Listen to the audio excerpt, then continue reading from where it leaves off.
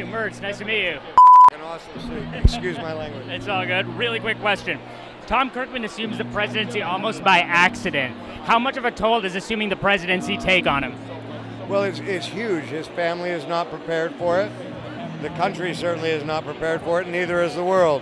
And so he has a lot of things to protect.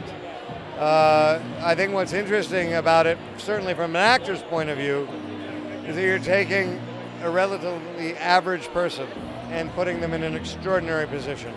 For me, that's always great drama. So that's what attracted me to the role in the show as a reader, and hopefully that will translate to an audience.